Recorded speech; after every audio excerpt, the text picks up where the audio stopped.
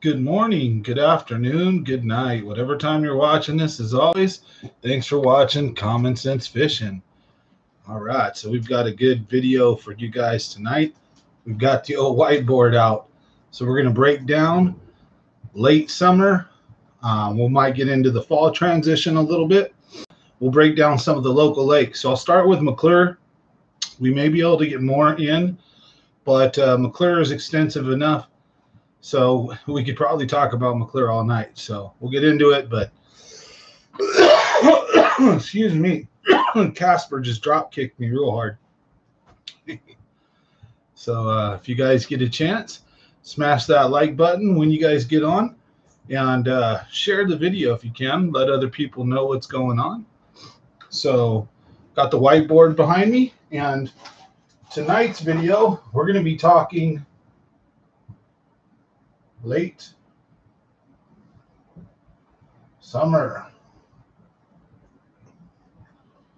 All right, so we got the whiteboard behind us here. We're going to be breaking down Lake McClure and showing you guys how I would fish Lake McClure, give you guys some of my best spots, some hot spots, so to speak. Right now the lake's low, so I'm going to give you some of the best hot spots when the lake's low. Now when it raises, there's going to be a lot of different stuff.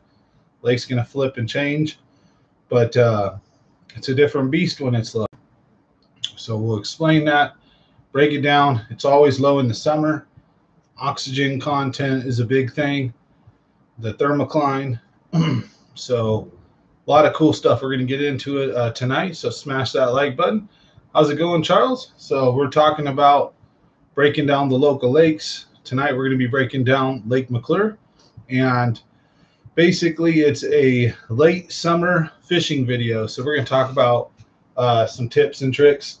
Now I've got a cool little sketch or video that is in the process of being made, and that is it's going to be just over a minute or two long. It's hilarious. It's a little comedy intro to the channel, so we're going to be testing the waters with that, put that out, see how everyone likes it.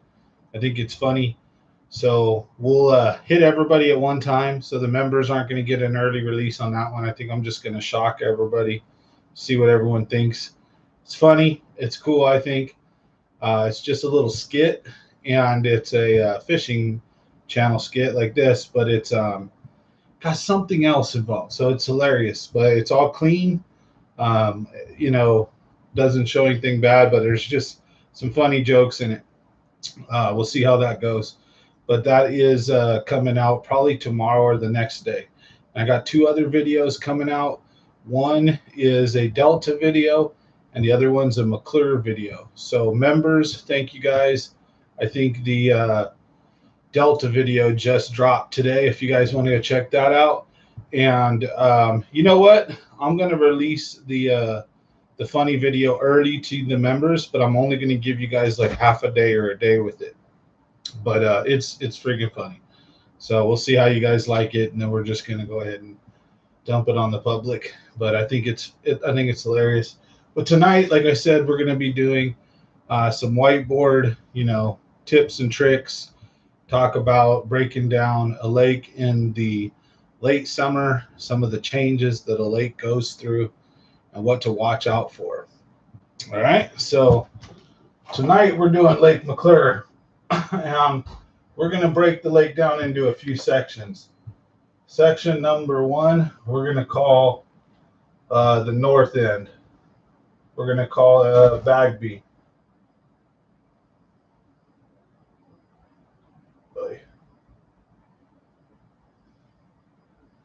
Sorry.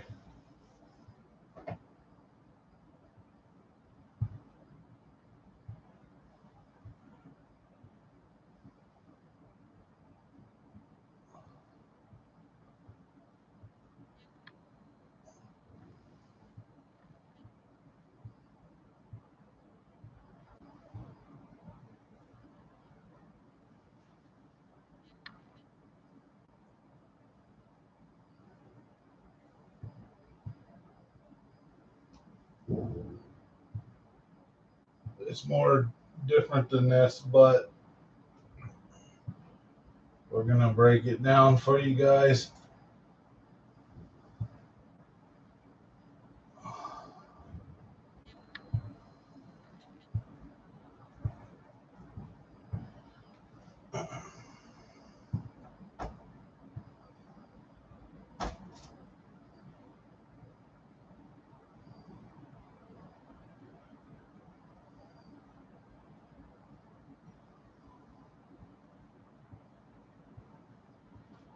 All right, folks. So we've got a rudimentary little map of Bagby real quick, right? So I'm going to give you guys some tips and tricks if Bagby has water in it, because a lot of the time during the summer, oxygen content is low. Bass will head north. Usually they'll head to any kind of, if there's any left snow melt, any incoming river water into the lake, they want to get that fresh oxygenated water. A lot of bass will sometimes move up into the narrows, where they can go from shallow to 40, 50 feet deep by simply doing this. Summertime and wintertime can kind of mimic each other in what bass like somewhat. So there's some similarities. Sometimes bass in the summertime will be split up all over the place, but a lot of the time, you know, you can catch them shallow. So we're going to break down some lures on how to catch them. What are some of my favorite stuff to use to catch them? And bass will also go deep in the summertime, or at least down to a certain level where it's cooler, where the oxygen content's still there, because up by the top, when the water's getting cooked off, oxygen content starts dying off. Fish have to go to fresh water or they have to go deep, right? So Bagby, this, I'm going to break down the spring really quick, or not even, but I just want to break down when there's fresh water coming in, especially after full summer, any kind of fire season or just anything full summer. You get the first, you know, you get all that winter, and then when you get your first really nasty stuff in spring and the lake starts rising, you get all this debris that plugs up Bagby like this right here, and it blocks this corner off like this, and you can still move around, right? It doesn't usually block the whole area off, but it just, the debris stacks up right here, and the fish will be in here, and you can't punch in there because it sticks and wood and all that. But go and fish along the edge of that, which that may be, depending on how big the debris field is, that may be 40 to 50 feet, or no, I think it's like only 30 feet or something like that. It's only so many feet deep, because this is kind of a shallow slant, and then it goes deep where you have the channel. But basically what you want to use is things like crankbaits, jerk baits, top water, Senkos, soft jerk baits like a fluke, stuff like that, parallel to the edge of this whenever there's a debris field right there. That's a super awesome spot to fish. Okay, so now, and anyways, in the summer there's obviously not a debris field. However, if there's water here, you'll notice in Bagby at the very tip, if you can get past there, there's a little creek that goes this way with a little bridge that goes over it. You can even go up further a little bit more, but it gets super small, right? Like our actual river. So the fish really start stacking up in here. There's some nice spotted bass, some big largemouth. There's a sandbar like type thing right here. And that'll be loaded with fish on this end, and this end right here, they'll be on this point. But usually, especially in the summer, you're not going to be able to get anywhere near there. So you might be able to find some fishable spots in here. But right now, I think this is all dried up. And then as it does, this bridge, as the water lowers and lowers, as long as it has water and you can get to it, these pilings, any time of year, anyone knows that, they're good to fish. Now, the funny thing is, a lot of guys fish the pilings near shore that are in 10 or 5 all the way down to 50 feet, whatever, right? But these pilings, nobody usually messes with, which is a mistake, because bass will pull out even if it's over 150, 200 feet deep or whatever it is, and they'll suspend along those pilings. and you can see them on the fish on your fish finder. You can count down and stop like your lure in their face and pop it up and do some cool stuff. Let your lure fall right next to the pilings, and then fish all four sides of them. So, because fish may stack up heavy on one side versus the other. And then remember, current's coming a certain direction. So fish will usually load up a certain way. But when this all starts getting low, right, a lot of this gets infishable. Now this right here from Bagby heads to Horseshoe Bend, and it's called the Narrows. Now the Narrows is, just imagine another section like this, and we took the bridge out, right? Now, back to Bagby really quick. Of course, the bridge is good. The main point is good right here. This point is good right here. Along the shoreline is good right here. There's the old village, I want to say. The old town is right here. So this can all be good stuff in here. Like I said, the debris field. And there's a big rock wall right here that's very steep. That's always good for a few keepers right there. Drop shotting, jig fishing, doing stuff like that along that rock wall where there's a couple feet and then it drops off more and then it goes out more and then it drops off more. And then there's kind of a flat out here, believe it or not. So, but this big rock wall right here is really good. I've caught some fish inside of here a little bit, not too far back in. Depends on the water level, but the point of it has been really good. And there's a couple little like offshoots and bays and like cuts on the way down that are pretty darn good. I don't remember them by heart. So like, let's say up here is Bagby and the bridge. Now the Narrows is a big old long trip until it opens up into Horseshoe Bend, right?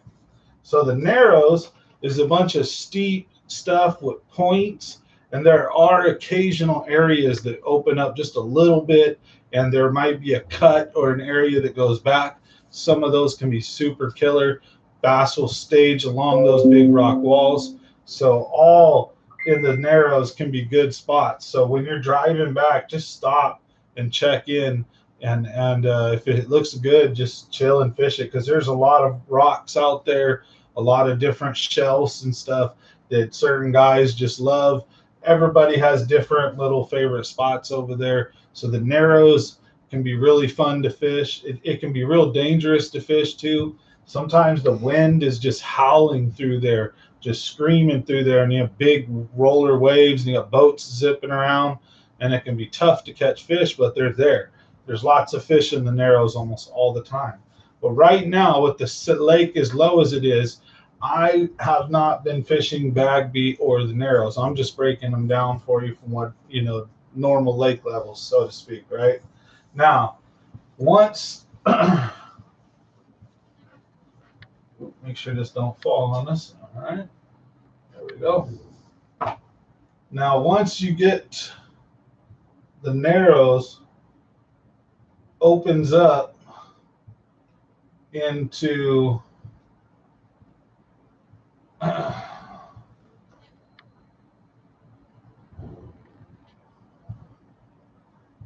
goes this way and then back. There's something, I don't know, it's like 1 point, but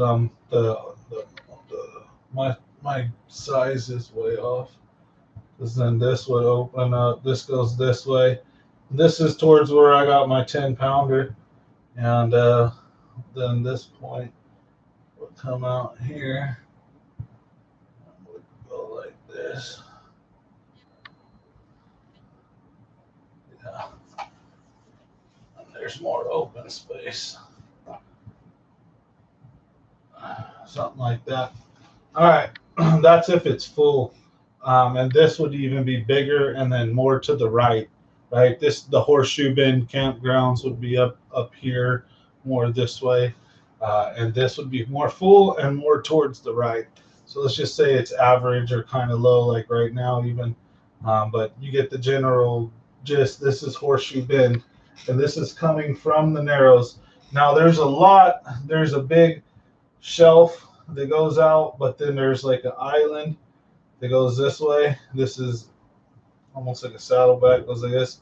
This, when the lake level goes low, there's kind of like an island right here that you've got to drive around to go up into the Narrows, or you can cut across through the saddleback lake area right here.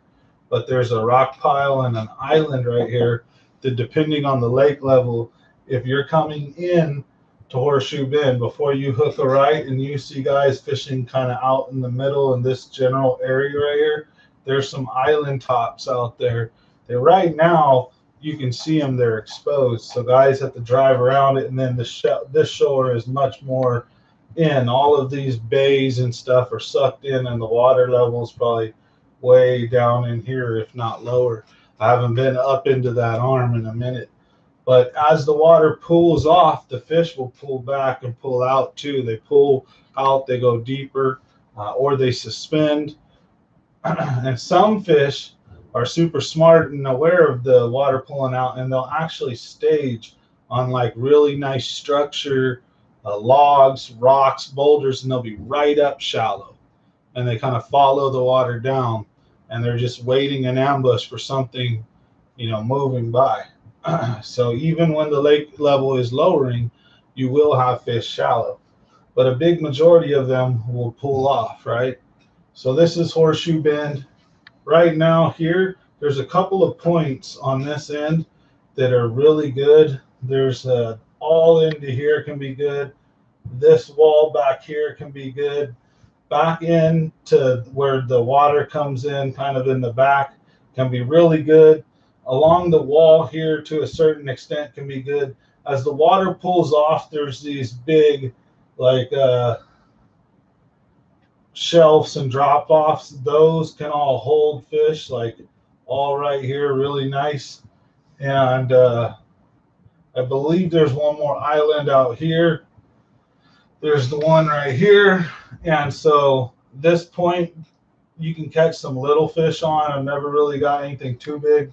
You can catch some fish out here on this point on the saddleback, but usually the bigger fish will be stacked on the rock piles, on the shelves, in the back here. As the water pulls out, they'll pull out. Some of these main lake points are killer, but Horseshoe is not, like, let's say, my favorite stomping ground. I like to go there. It's a big shallow area, and the bass spawn there. They love, that's a good spawning area. So there's a lot of flat plain stuff. It's a great spot to go throw a jig too. There's not a lot of trees, not a lot of snags there. So all of this is just kind of rock and dirt type stuff, not mud, more like compact hard dirt, So, and little rock and big rock and stuff too. And there's some boulders, boulder piles. There's some piles in the back and the arm that are really nice. There's a couple of good spots out there, if and in the back here in the corner, there's a couple. You'll spot them. It's hard to kind of do this from memory, but in the back, it kind of does a V almost, or it goes into two directions, and both can be pretty good. So you'll see guys shooting back in there. That's where you want to go fish, in the back of these arms. Now let's talk about heading down McClure this way. So I hope you guys like these whiteboard videos here. So how's it going? Smash that like button if you guys want. But we're breaking down McClure really quick for you guys. We're going to talk about, in my opinion, the 5 best. That was spot number 2, by the way. The 5 best, or probably cheat and say like the 10 best lures for late summer. How to use them, where to use them. So, all right. Now, number 3 would be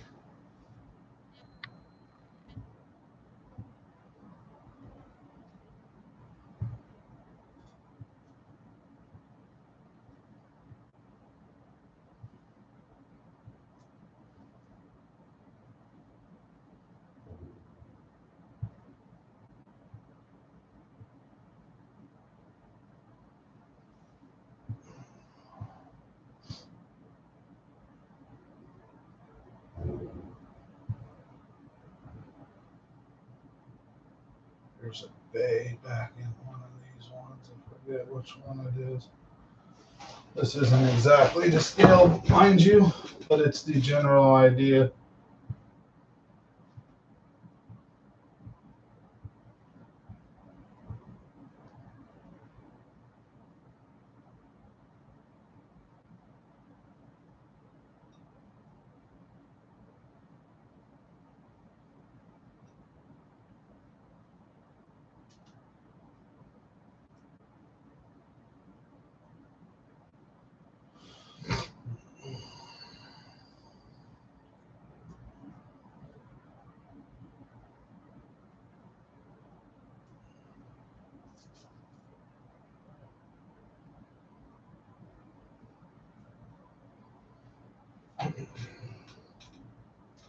All right.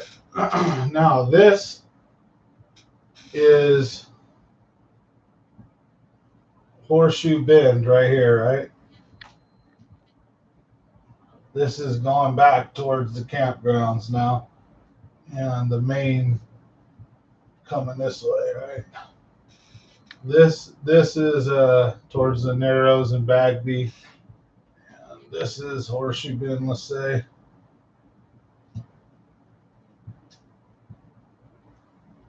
There we go. Kind of semi-fair representation. So I was talking about back here, there's like a cut kind of, and back here, there's a cut kind of like this. And both of these areas and all along here can be really good, as well as there's a bunch of spots, and you'll see them when you see kind of plain shore, and then you see the big rocks and stuff. That will keep going underwater. Cast on those. Start from shallow, move deep, you know. A couple different ways I'd fish McClure, so we'll break that down here in a second as well. I'm just kind of breaking the lake down and kind of going, hey, how's it going? Keeping it real. Nice to see you on. Thanks everybody for watching. Smash that like button if you get a chance. We're doing a live stream whiteboard. I'm breaking down Lake McClure. If you've got a river lake, a chain lake, if you're in East Coast, West Coast, it doesn't matter, mid-America, as long as you have some current in it. This is more of a steep lake, a lot of rocks. So this information will help. So the current, naturally what it does is it flows down here, and a lot of it goes in here. But this is a big shallow bowl compared to this is a big deep cut. So a lot of water heads this way too, right? And this has a bunch of water. But as the lake starts draining and becoming drier and drier, this all starts pulling back, and then it just becomes, this gets cut off, and there's a little trickle here, right? Well, this right here, when the lake was like about 2/3 or 3/4 of the way full, this point right here is where I got my double digit right here, and it's on video. You guys, you know, I'm sure most of you guys seen that. And there's a train down there. There's a train thing like this, and then there's like a pathway that goes across, and then there's a train thing right here like this when the lake gets low. And then the path goes like this, right? But the lake's high right now, or it's low right now, but I drew it, let's say high. So this is where I got my fish right now. Now through here, there's a couple of big points and shelves and like areas where there's some shelves for some drop-offs, and there's like a nice flat right there. Fish will hold up, and because the current comes around like this. And there's some plain stuff. There's a lot of rocks. There's some different points, secondary points. There's a lot of cool structure on this side of the shore over here. This side, okay. I see a lot of guys fishing it, but I've traditionally done much better fishing this side of the shoreline. And again, here's where I got my double digit. Now heading down this end of the lake, we've done a lot of damage right here. All along here, all along here, all along this kind of stuff, even when the lake level's higher, right? This cove has been pretty cool when the lake's full, but right now it's all low, so there's certain rock wall stuff out here you can fish where it's real vertical, and the fish can move up and down, up and down. That's where you're going to want to use different kinds of lures. Throw something where you pull your boat up really close to shore. So a lot of guys, when I see them fishing, they're fishing with their boat pointed at shore and they're casting towards shore, right? What you want to do is fish this place like the delta and know that the current is pulling things this way, right? So the fish are probably facing into the current. What you want to do is cast and bring and put your boat facing this way and right alongside the wall, like to where you can touch the wall, and cast and work your bait parallel as far as things like top water, jerk baits, crankbaits, things like that. And then if you're going to bottom bounce, swing around and pull out to the 45. And that's when you do that kind of cast at the shore, but you stay in the strike zone a little bit longer because you're not going straight down through it. You're kind of slashing your way through it. So you give yourself a few extra feet of being in that strike zone. So it depends on what you're fishing and how you fish it. But right now, you can see some of these pillars right here on the right-hand side. Now down here would be Arnold Bay, okay? This is going into Horseshoe Bend. This is going up into Bagby. This is where I got my 10-pounder. There's a lot of nice little schools of spotted bass usually that you can get off of these rock piles. You can get some keepers or some decent sized fish. So I'd fish that whole stretch, kind of hopscotch it, and look for good stuff that stands out. Or if you have anything marked, or as the lake level raises and lowers, there'll be debris and things down here even deeper that you can't see, right? Just as when the lake level raises, a lot of guys don't know there's these big pillars, there's these cuts and little roads, and they don't know until they expose themselves. And there's also some pillars, some other stuff we're going to show you, the old dam, all that good stuff. So there's too many places to talk about. That's why I'm kind of running over it quickly. So fresh haircut, looking good. Thanks, brother.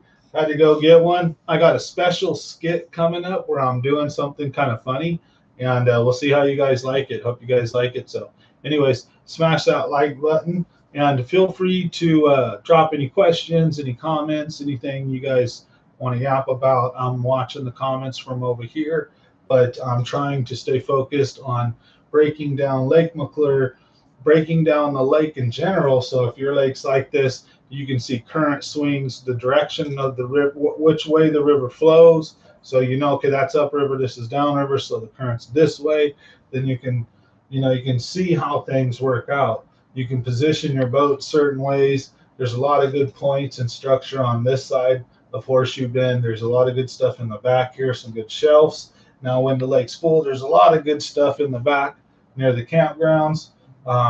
There's some stuff, this isn't all to scale the way this pulls back like this. There's some stuff on this side that's okay. There's a lot of offshore stuff out here in Horseshoe Bend that you really want to put in your graph, because it can be tough finding it at first when it's submerged, but when it's not, you can see it, right? And so you want to find the rock piles and the stuff that's on that, because a lot of that is just sandy, just kind of sandbars that are out in the middle, but there's some rock piles on them. So anyways, down river we go. We're heading towards Arnold Bay now. So we're going to go ahead and show Arnold Bay, Piney Creek. Hope you guys enjoy the new format. We're going to do this just for a little bit. Break down Lake McClure for you guys, give you guys some tips and tricks. We'll talk about like some of the lures that I would throw right now, where I would throw them on the lake. So I'm giving you guys the visual of the lake, giving you some of the hot spots, so that when I talk about them, I can also come back to the board and kind of redraw them for you. But that's cool, where I can put some pictures to my ideas. So hopefully you guys like this. So again, let me know, smash that like button, share the video, let everybody know, we kick it, we have a good time here, we have fun, we talk about a lot of cool stuff. We help kids for Christmas, we're doing all kinds of cool things. So best fishing community around. Smash that subscribe if you're new here. Anyways, we're going to break down Arnold Bay now. So let's see, where would probably be the best spot? Let's say right about here is where you come in, and it's the main lake, and it's just some weird rock, and then there's kind of a cut, and then a bow out, and then in, and then it would go normally way back in here, right? And there's a waterfall back here, right? And then along this shoreline, waterfall goes like this, and then there's this big point that comes out like this, but it's all, this would all be underwater. Right now it's out. So I'm drawing like this, the water would go over this, and there's a big rock pile right here. It's super awesome.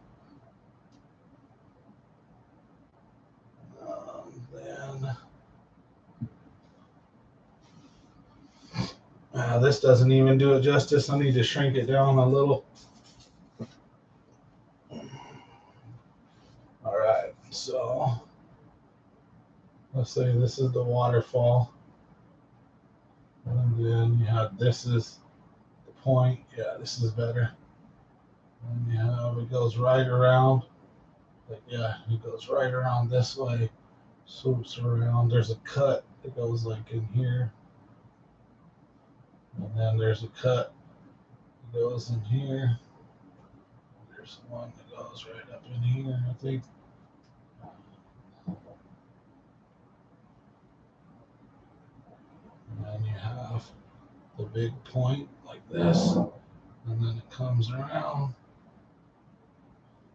and then it basically does a bunch of hills like this. Has like a kind of point, starts going back, has like a cut or two, goes way back here, and then across the way here, let's see, we'll say it's like right here. You have where the point starts, and then it goes around this wall, and then it cuts in, and then there's like this, goes this way, and then it fills in. There's that.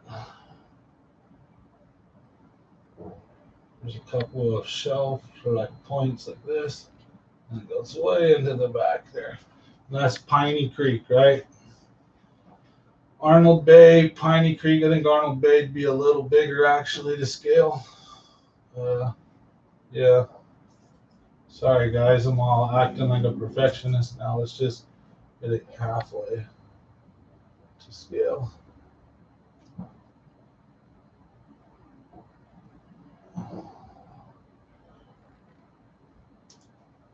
Something like that, maybe. Be bigger and deeper. This way. A little more. That probably.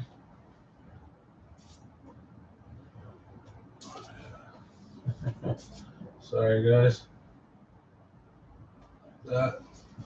More like that. All right. Now, then on this side, you have where it wraps around, does like this, comes back around, just like this, comes back in, comes back out, and then that's the main lake right here. And then head this way, there is the pile here,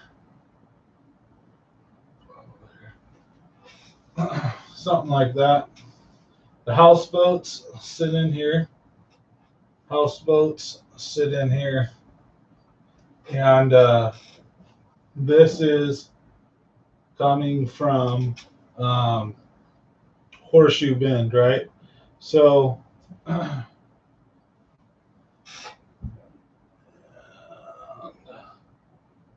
you have Barrett's way over here. Barrett's would be right down here, and there's like a island out here.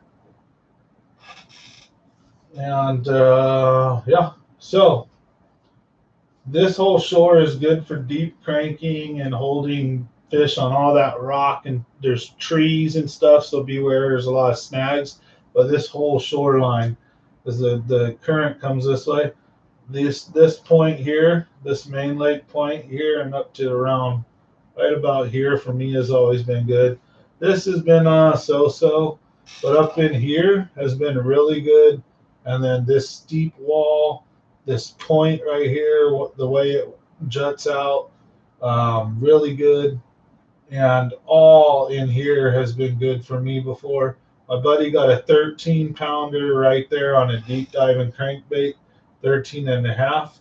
I've caught a lot of fish all along this point. This whole shoreline has been loaded to fish up to a certain point where it becomes vertical. Then they've only held fish certain times of the year for me. But whoa, a lot of the times though, set this up. Yep. Who set this up, man? Shh. A lot of the times, though, this shoreline's been pretty good to me. In here, in this little cut, has been good to me in the wintertime if it's full, in the summertime if it's full out off of it. But more so, this island top has held a lot of fish for me. But you can also, where you have all these houseboats in here, you can jerk bait, swim bait, and use like a soft jerk bait, a Senko weightless, crankbait, wake bait, stuff like that alongside the houseboats, and have a lot of fun just smashing them. They'll come out, boom, and there'll be lots of fish under the houseboats. I mean, where every houseboat will have a few fish almost. There'll be times when they're just loaded underneath there. I mean, not like that bad, but like where it's worth it and they're big fish. You'll go and catch 2 or 3 and they'll be really worth it. Then you might get 3 or 4 that are like, all right, that was cool, but it can usually pay off, not all the time, or else I'd always be doing it, right? But it has worked and paid off. So same thing in Barrett's Cove. Let's just say this was Barrett's Cove right here, where they have the tire things that go like this, and then they go around like this, and then they go around like this. Well, if you jerk bait and do the same thing that I just said on the outside of these, you kill it. It used to be 10 times better when they were the big old giant black monster truck tires. Now there is these like paddle looking like wave absorption technology devices or something. They used to just be giant tires, like all chained together, and so it was crazy. But when it was those monsters in there, monsters, and you'd fish the tires, that it was so worth fishing when there were tires. Now they still hold a lot of fish as those little whatever they are, the little wave suppression devices or whatever, the little floats, and you can see they have paddles that move. So anyways, jerk bait, crankbait, stuff like that alongside that, really killer. And this main lake point has been really good to me. This main lake point has been good. Sometimes in the cuts here, when the lake's dropping and you're early summer or late spring, and you got the grass and all that still, these little cuts can be good when they're like that. But these main lake points right here. Now, when you head down this way, there's some pillars where the old bridge ran across. So I'll show you guys that next. But this is also one of my favorite stomping grounds. In here in Arnold Bay is where me and my daughter got 130 fish pretty much all day. Just right here, we fished this shoreline right here. We fished this point. We fished all in here. And then we fished all of this. And we did that for like 8 to 10 hours and got 130 fish. Had a blast. So that video is like an hour long. So if you want to check that out, it's one of my older videos. But all right, so moving on. Now I hope you guys enjoyed tonight's show. I know maybe everybody isn't a Lake McClure local, but the idea is if your lake has the similar structure, if it's you got to picture Lake McClure. If you're not from here, look it up. All right, and if your lake looks like that, all these same spots are going to be where you're going to want to fish.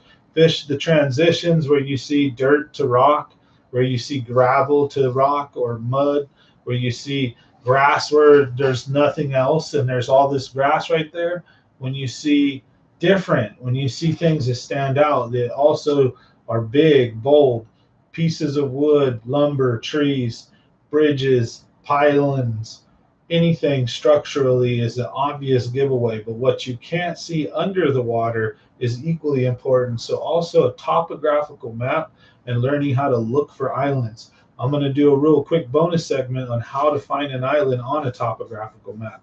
So say summertime, suspended fish over islands over like 100, 200 feet of water, normally where it would look like, but really it's only 40 feet deep. And all around you is 150, 200 feet deep. But you have this one spot where there's a couple mountains and there's, 25 to 40 feet deep, right there. And nobody knows that stuff's there. So you'll see times where you see anglers fishing in the middle of nowhere and you have no clue what the hell they're doing. And it looks like they're above 200 feet. They're doing something like that. And so how you find that is topographical map has a bunch of lines. So when they do a shoreline, let's say there's a point like this and it goes like this. But to tell us what kind of shore this is, there may be big lines like this, and then they may get really close together and then start to open apart and then get really close together, right? And do this.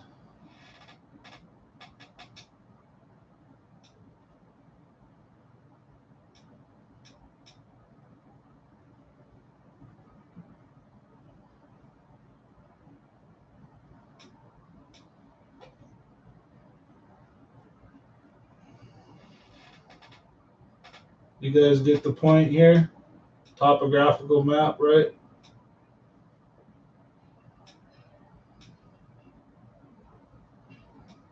So this would be a steep shelf. This would be a point that's really steep, right?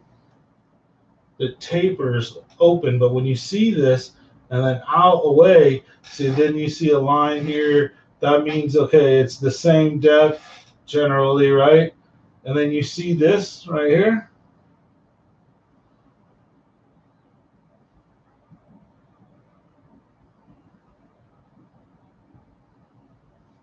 That's like a rock pile or something like a tip on where this is a mountain coming down, and then it does like a saddleback where it goes really down deep and then it comes back up, right? So this would be the floor, the bottom, right? Which might be 80 feet deep. Let's just say it goes down real steep, right?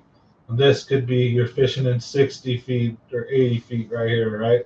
And right here, it's maybe only 20, 25 feet or 20 feet, right? Here, 40 feet, right? And then it's 60, and the next one is 80, right?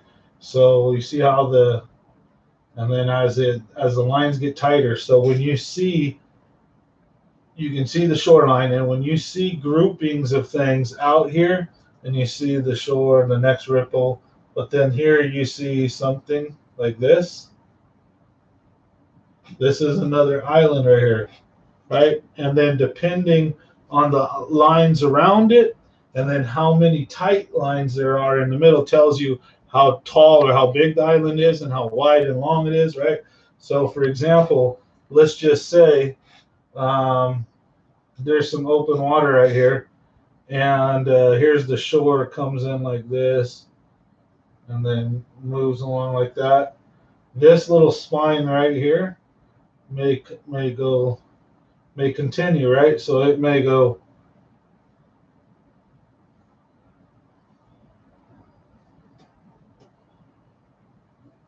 then right here, maybe it's curving even, right? And then right here it comes back up. And then you see something like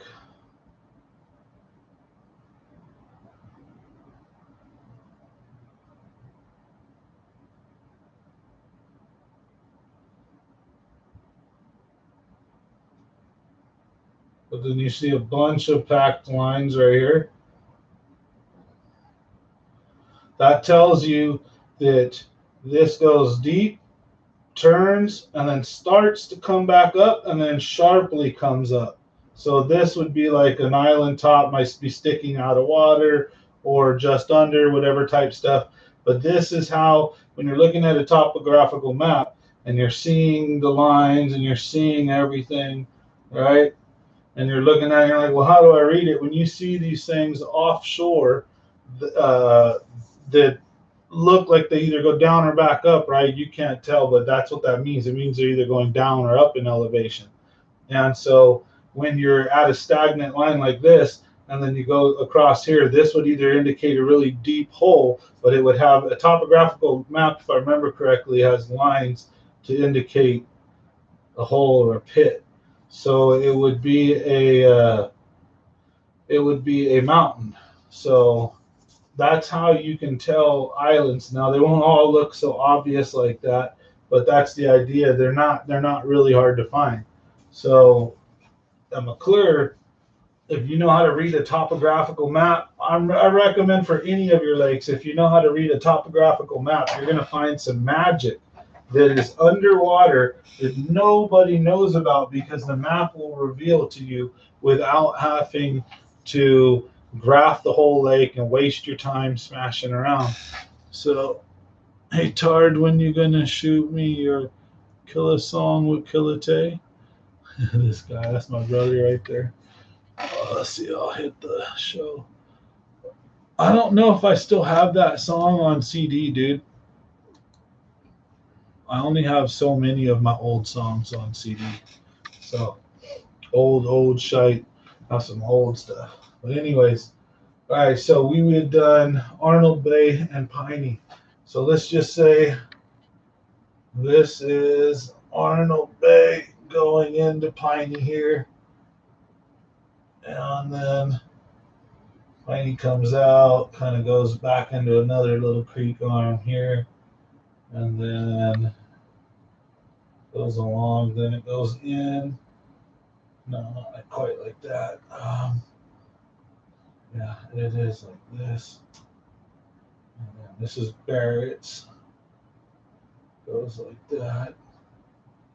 And then hugs the wall like this. And the main point here comes around, swoops some stuff like this. And now we go back in here, back there. Here is like that, where the big house on the hill sits right here, and this kind of looks like lava rock right here. If you guys know what I'm talking about, there's the big green house on the hill right there, and right here, right about here, should be the pilings should start to show up at McClure now. And I'll go across.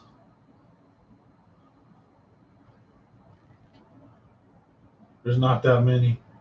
And then right here is the old wreckage of the bridge right here. And so if you can get into Barrett's, and if you know you're fishing where you can legally fish, you can fish in there. It's just so far away from all the pumps and stuff. This shoreline right here is killer. We've caught a couple double digits. There's been a lot of Mondo fish caught out right there. And even back in here and along here can be really good.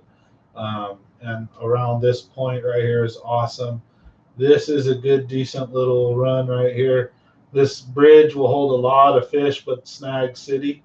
And these two pylons will be good to bottom bounce, like bottom contact along them and around them.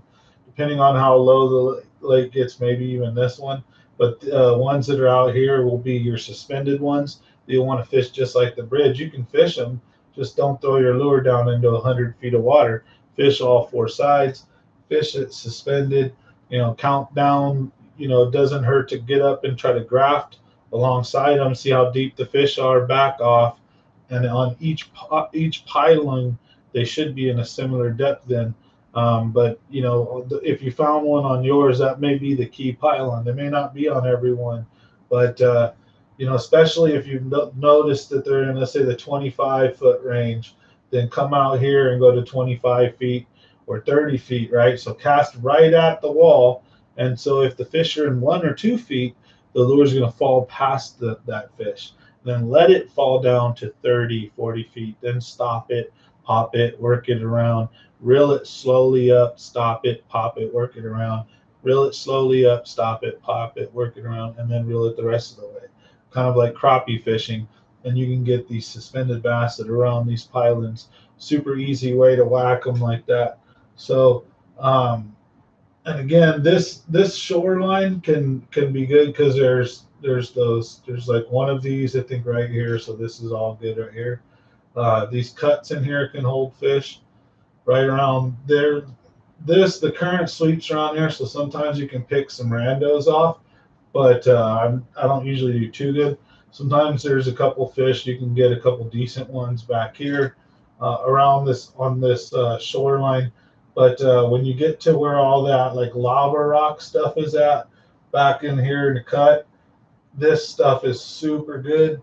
This whole shoreline can be really good. Back in here can be really good. There's a rock pile over here that's really good.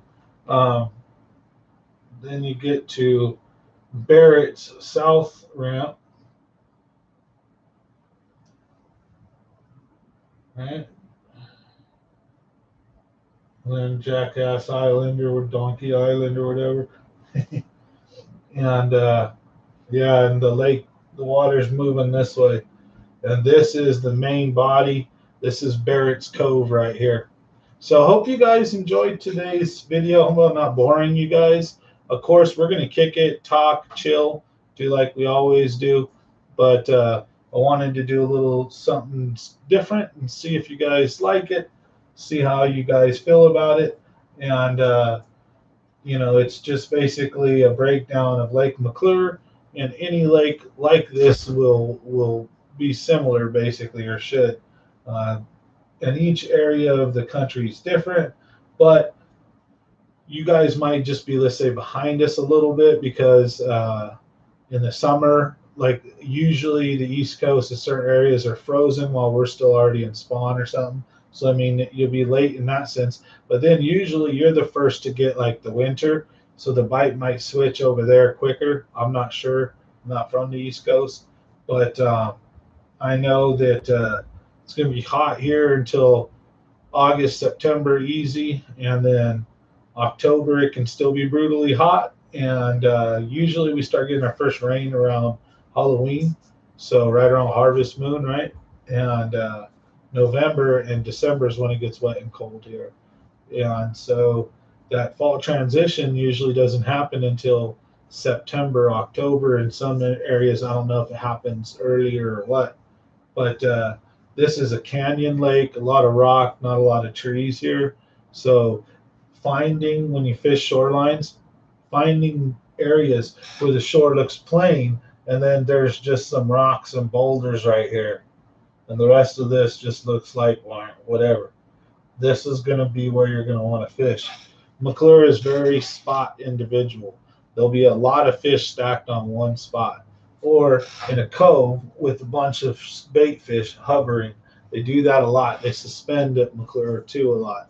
So a blade bait, a spoon, a jigging spoon, top water, as those schools will come up and then they'll come down. So top water is an excellent way to get them. Now, one thing I want to talk about is when fishing a lake like McClure, especially in the summer when fish are more active and you can power fish a little more, instead of taking your boat and throwing a crankbait at the shore and running it for 2 feet and then bringing it out and doing this with it, right? Don't do that. Take your boat and get right up against shore, even if you're a foot or two off and you're standing in the front here, right?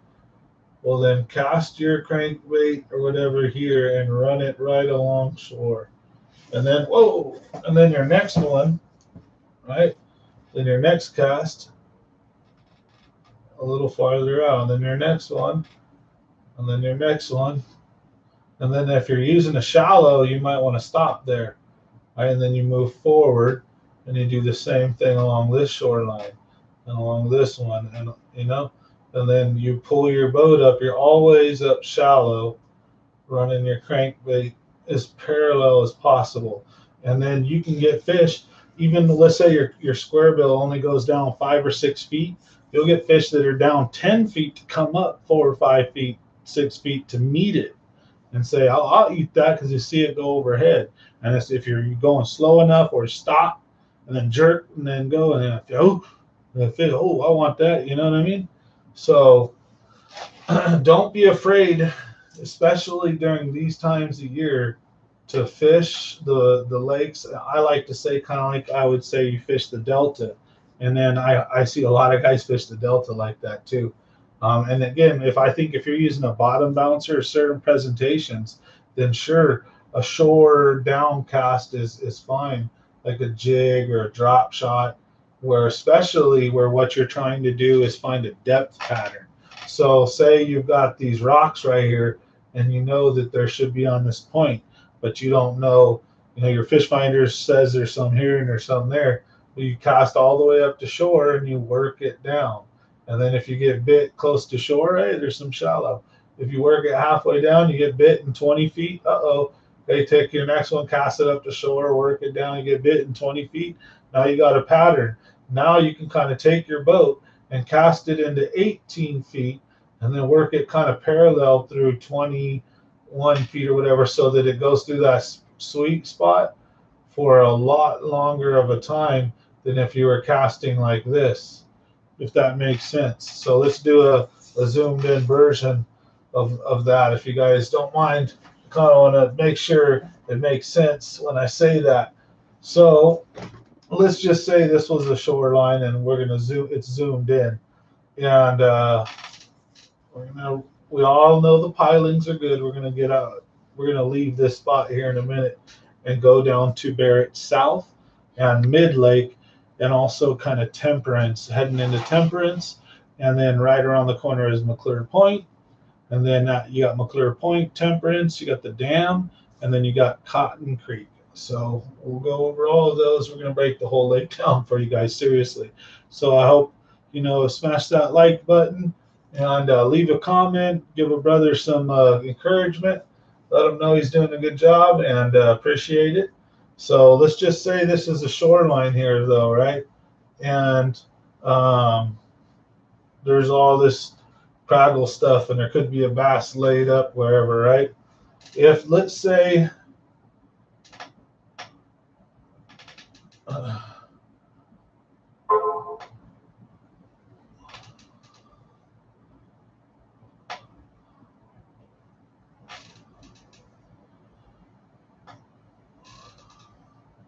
so let's just call this the shallow, or 0 to 10 feet.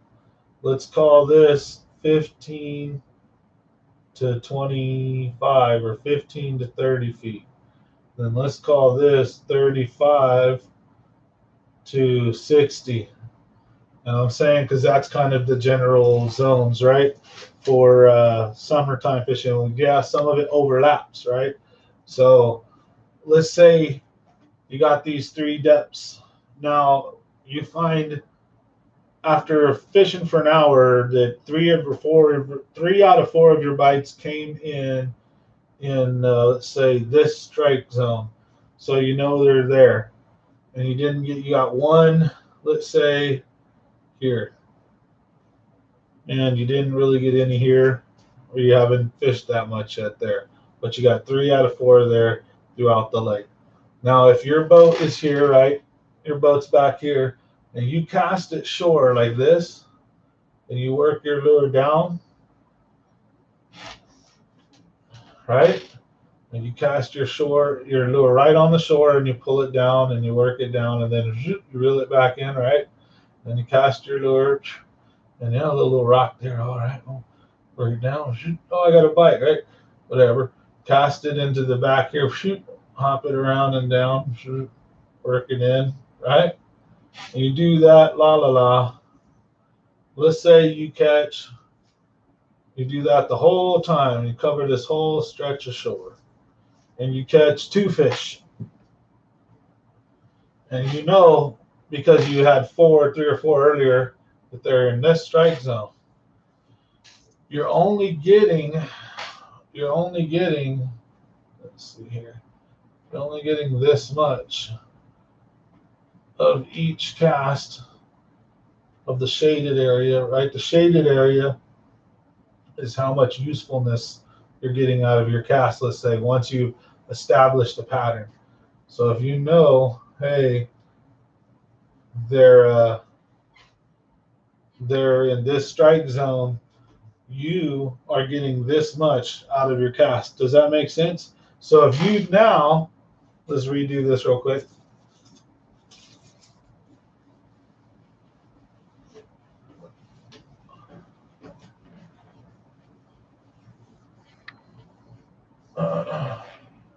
All right.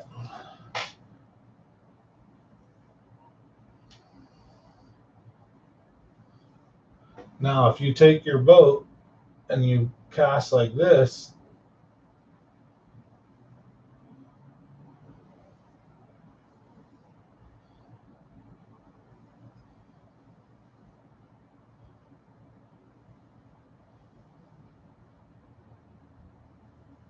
or better yet, cast even more like this, see what that's doing?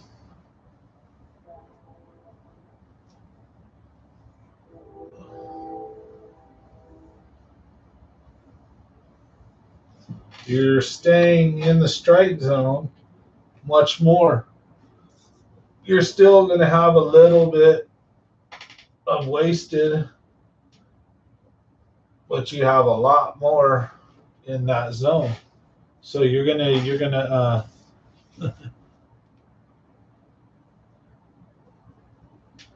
yeah, I needed it cut on, brother. Yeah. Hey, shout out Side Neck. If you guys haven't seen Side Neck, check your boy Side Neck out. I don't know that dude at all. I have no affiliation, but his shite is funny. Side Neck, yeah, yeah.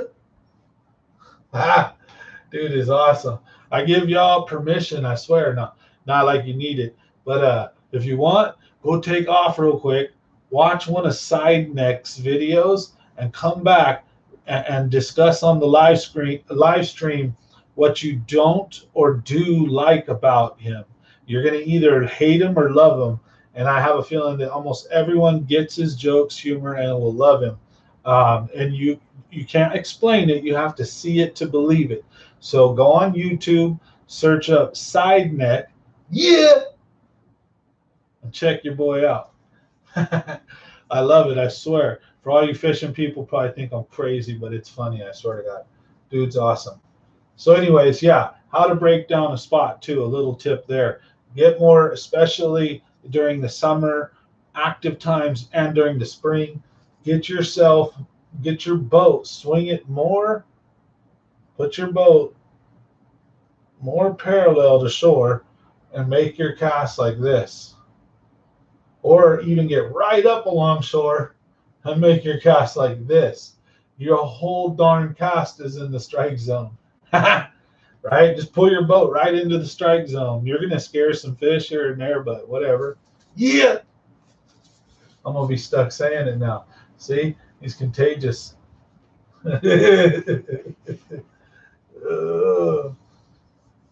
Side Neck gets a number.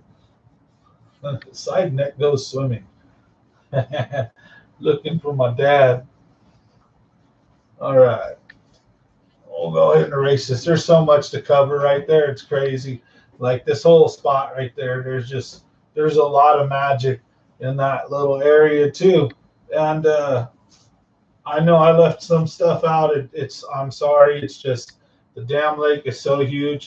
There's so many awesome little rock piles and little spots here and there that make that lake magical. But so anyways, all right, little break real quick from the whiteboard. What do you guys think about the whiteboard? Any critique? Do you think it's a good break from the norm? Would you like to see me try to break down a lake that in your area, or tips and tricks on the whiteboard, like how to work a worm or a lure in certain things and why it feels a certain way and what you can do, like let's say in grass or weeds. Because a lot of people get frustrated because they get grass and weeds on their lure and it affects the way that it works, the way that it feels. They don't feel comfortable. You don't get bit like that. But there's ways that you can easily clear your lure debris. So I can easily show you guys tips and tricks, stuff like that. Um, Yeah, I need to change the lighting period. I need to get another light. I'm gonna put it over here. Yeah, you see guys, you guys can see my setup. I have a 5 light, but only 4 of them are working right now. So the lighting in the room isn't the greatest. I'm working on it. I need to get another lamp. That's just the cheap stuff too. And really set the lighting up a little better. Put a drape something over it just to make it a little softer and to get more light in here so it's coming from different angles and it all kind of blends better. I know, but I need to do I need to do that. So working on it though. But thank you, JJ NorCal. Appreciate the comment there. So let's finish up here with um, where should we start on this side? I think we'll start with the little rock, the house point area with the rock wall here. And it goes back kind of. And then there's like a cut here and it goes like this, I think. There's a big waterfall or big rock one here. Then you have a regular one. And I don't remember the rock formations here. I think there's this big sweeping one out here and a point like this. All right. Yeah, south ramp goes this way.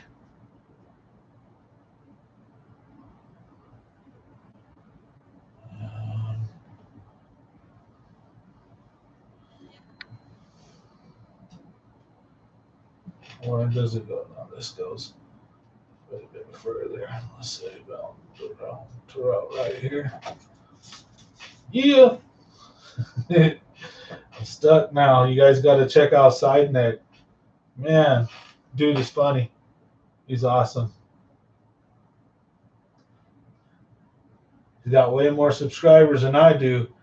I mean, but hey, I'll send them all of mine if they want to go check him out. But he's funnier than heck. This thing has points on it and stuff too. Same on this side a little bit, right? And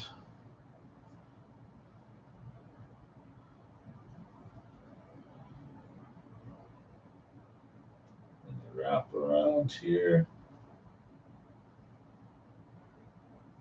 and go in like this. It goes back and up here.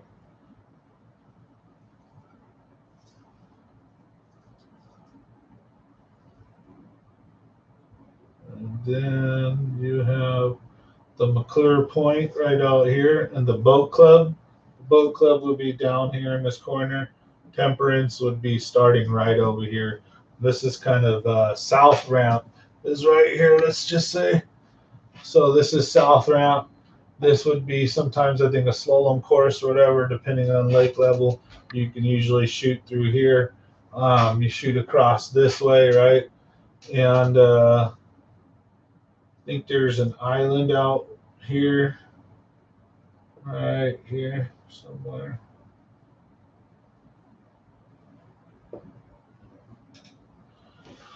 Yeah. So this has been known as Donkey Island because the donkeys got stuck out there. There's the house on the hill is up here. There's a rock pile, nice rock pile right here. This whole shoreline can be good. There's some points here that are good, some boulders. There's like a waterfall. I don't remember one of those right here. There's a couple of main lake spots you can crank and do stuff. You can catch fish when they're moving. This is like a highway and it's plain and there's not a lot of debris. There's not a lot of, hey, thanks for becoming a member. So Yeah, I'll do Don Pedro for sure next. That's the idea. We're gonna do McClure, Don Pedro, New Maloney's, Tulick. We're gonna name each arm, each creek arm, each island that I know of or area, break it down the best that I can, give you all my memories, talk about the videos, talk about all that good stuff. What lake do you mean? This is McClure. So the whole video tonight, we've been breaking down McClure. I started with Bagby up by the river where the bend comes in. We talked about the Narrows. We talked about Arnold Bay, Piney Creek. We talked about Barrett's Cove and kind of the Arnold Bay mid-lake area with the pillars, the bridge. So we're talking about all that. Right now, this is where South Ramp would be. Whoa. So I'm giving you guys all my juice, basically, all my milk runs, how I'd fish McClure. You guys know I'm not no pro or anything, but how to at least get 5, how to get some fish, some confidence, and then from there you can take it. I mean, there's also ways to get big fish. Like I said, when you're fishing a shoreline, it's not like this is all magic. Maybe it is, but the point is maybe right here there's some big rocks, and then the rest of this is kind of like shale stuff, and there'll be fish right off of whatever's different. They may not be super on the main lake point. They may be right here where there's something different. The McClure spot the stuff that is different. Look for big rock. Look for stuff that gives cover, shade, has spots and places in it that have nooks and crannies big enough for a good sized bass to tuck in there. You know, you'll notice a lot of these big ones have these mutilated tails because they're super smart, and they'll tuck in underneath all these big boulders and rocks, and they'll tuck underneath and they'll wait for fish to come by to come out and ambush them, right? And those are the trout eaters, the bluegill eaters, crappie eaters. They eat other bass. They're the giants. They're the Bahamas, but you can also catch them on jigs, drop shots. They're also opportunistic. So if you put a lure right in front of its face and it doesn't have to work real hard, a big bass will eat a tiny little dinky lure. Problem is in the summertime when that bass is full of energy and is not lethargic, the lure that you hook that big bass on depends on your chances of you landing it, which is why things like a good solid single hook lure like Texas rig, a jig, and then big treble hooked lures like swim baits, top water lures, jerk baits, certain things that are big enough gear can catch those big monster fish. Big spinner baits too, big single hook stuff, chatter baits. But they're going to be on the different stuff there. So McClure now remember, as soon as you get past Barrett's Cove and you get to the pillars, and there's the bridge is now on the other side. So now on every point, there's going to be the train. The train bridge goes everywhere. So you got to remember the train. The train literally it goes. There's tunnels, and when you see them, the train will go through a tunnel, right? So there's a tunnel I think right here, and then I think there's another one on the boat side, and then there's one on McClure Point, so Boat Club, right? So, but when the train does that, there'll be roadways cut out for the train, and then you'll see here when the water does this, and there's like a pathway that blocks it, and this fills in like a pool, right? As the water gets lower. So now the old train is on this side of the lake. It's not on this side anymore. So you got to keep that in mind. That it runs all the way. So when you see the tunnels, you know that on the main lake there's not going to be any of this stuff. But before you get to the first tunnel, all the main lake stuff inside of this area here, when the water level's full, all have these rock piles just like around the corner did and all up through the Narrows has. Those little triangular rock piles because they had to cut big old gouges into the mountain to run the train through the tracks. So, and then remember there'll be a shelf too, like basically a road. So if there's something that cuts in, and let's say there's a tunnel here, and then you know that it's going to connect across the way, then there may be a drop off here, and a drop off here, and kind of built like a sandbar bridge that connects this and this. There's plenty of those in the lake, and those fish will stack on those and on the drop offs on those. So this island can hold a lot of fish on it, but usually I do good on the front end of it right here. I do good on south ramp right there. I do good on the tail end, back end right here. I'll catch some in here. This actually, there's like a big sandbar thing right here that goes across right there. Like I said, there's like a waterfall with big rocks here.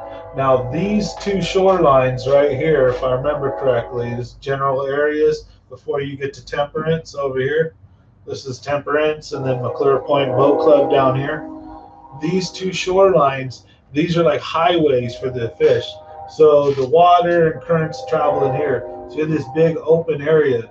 So around here, where it looks kind of plain, and this island top right here, there'll be a lot of fish that congregate and stop on this island or that hold along these shorelines. Now over here, right, they'll stop and they'll go in here sometimes, but usually they'll just cut straight across. They'll just go. I mean, I don't know, but I've seen them on the Fish Finder, big schools of them moving like this. That's why I'm kind of showing you when they're in a strike zone or a depth. When, let's say I pull up and I notice there, I see a bunch of fish in 30 feet or 25 feet. And then I look and they'll go across here. There may be a smidgen of a few here, bunch kind of stacked in here, but they'll use it. It's like a highway. They're moving along, and sometimes they'll stop and rest, or you'll just have big groupings of them, and then sometimes you'll be chilling. There'll be nothing on your fish finder, and then all of a sudden a big grouping of them will come underneath you, and that's where you can just sit here and just bottom bounce, drop shot if they're in that depth zone, deep crank. There's a couple of things. So we're going to talk about my favorite lures to use as soon as we're done breaking the rest of the lake down.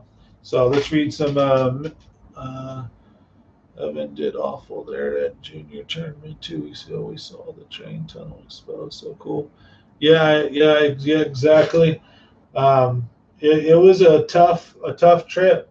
I went with the Buffalo boys and went out there and kind of like showed them around and was like, all right, guys, these are just the places, my little honey holes. This is what I'm doing tonight for you guys. So they have a lot of them, and they change you depending on time of day, what one's getting all the sun or whatever have you. I might crisscross the lake a little, find out what side I like better.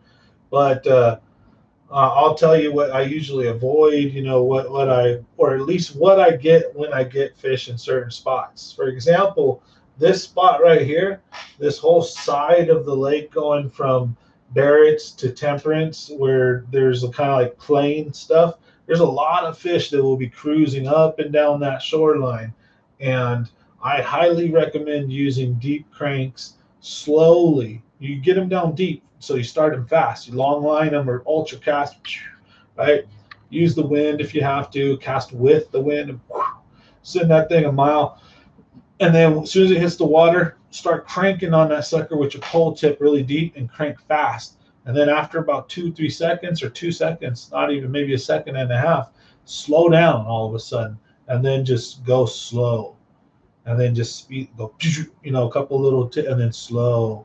And do that, and you'll get a ton of fish. A lot of times, sometimes you have to burn it too. So play with your cadences, try it slow, try it fast, try it moderate. Try it with some erratic jerks, just reeling, and then you're reeling, wait a while, and not like out the blue that catches the bass, fight or flight, not really flight, but eat or not. And it's like, are you going to eat me now or what? So it can kind of force that bite out of the bass that may be following the lure, which is why they say when you're throwing like an S-waver and you believe there's some bass stacked up somewhere, you've seen them, when you get near them or when you feel the bass has been following it, you give it a twitch or two, because all of a sudden the lure pops around and like faces the bass, and the bass has to decide, am I eating you or not right now? And then you can still turn around and start reeling, and that bass can still decide to eat it. But a lot of the times that out of the blue startling motion will trigger a strike. And it will do the same thing in crankbaits and in spinner baits and A-rigs, which we'll talk about pulsing them, and giving them little pulses and things. So this shoreline is perfect for cranking and spinner baiting to cover it fast if you want to cover water and actually catch some nice fish that people aren't fishing for, because it doesn't have any really nice looking juicy spots really, and the ones that are, people will go to all the rocks and the big rocks and all the stuff that draws people to them. Yeah, there'll be fish on them, but this cruddy looking stuff will actually hold a ton of fish passing through, and you can really capitalize on that. Nighttime, I had a great time out there spinner baiting and using a 12-foot diving crankbait, and it was just the shite. I had a ton of blast. So all right, let's jump into covering the rest of the lake, and then we're going to get into some lures so that we can talk about any old lake, Pedro, Maloney's, Tulick, or a lake in the East Coast, Clear Lake, wherever, a pond, a river. If we want to talk any kind of lake or subject, we can do that. I just want to finish breaking McClure down fully. So thanks for our new member tonight, JJ NorCal 74. I want to say appreciate it.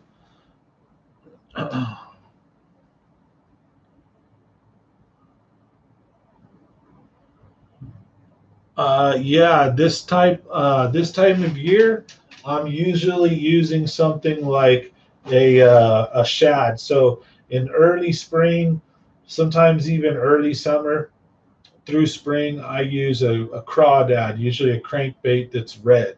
So like the Biggie Papa Cold Blooded or the Biggie Papa Delta Crawl. Those are my go-tos. Now, as soon as I shift over from, now the bass aren't on necessarily crawdads, they're eating a couple different things. So right now in the cycle of life, bass fry are in the millions. And there's just big old clouds and schools of them. So the bass fry are a heavy target for the smaller males right now, because the bass fry may only be, this big. So the 1 and 2 pounders are gorging on bass fry and anything else small that they can eat like that. The bigger fish are still going to be eating things like trout. They're going to be eating things like mostly bluegill related as well, and shad. So right now, the shad and the trout, a lot of the fish like that have gone deep.